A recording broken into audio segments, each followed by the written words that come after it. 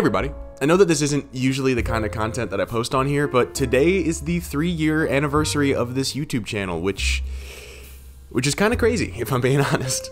On March 16th, 2021, I released Revisiting Dead Memes in an Even Deader Game, which is the first video that I ever made for this channel, and really the first video like that I kind of ever made. So I like making these kinds of videos to sort of, you know, as an update, but also as a reflection onto the last year. And this last year has been a crazy one, if I'm being honest. I think the big thing that I can mention is I got friggin' monetized, which I never expected would have happened. Genuinely, like, I would not have been able to do it if it wasn't for each and every one of you who watched and subscribed. I mean, I guess you make one Minecraft video and stuff just happens. Do I need to make another Minecraft video? Would that make you guys happy? I mean, I'm just really super thankful that just people are seeing the stuff that I'm making. Like, I don't care if you leave a comment saying that, like, I'm a moron because I didn't think that The Last Jedi was the worst thing ever. You saw the video, and that just means a lot to me. I mean, I'm just really happy that I was able to do the stuff that I was able to do on this channel within this last year, and it's just, I've really enjoyed it.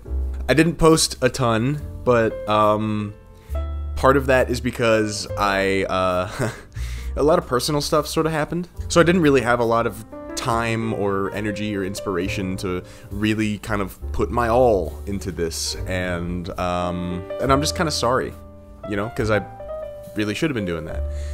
Which leads me into the update section. I'm gonna start doing an upload schedule. I am gonna go for every other Sunday. Bi-weekly is about all I can sort of manage right now because I got a lot of stuff with school and I got a lot of stuff with other stuff I need to work on. So once every 2 weeks, you know, every other Sunday is what I can do right now. Plus, it gives me a lot more time. If it's a video that needs a lot more work, I can put a lot more work into it.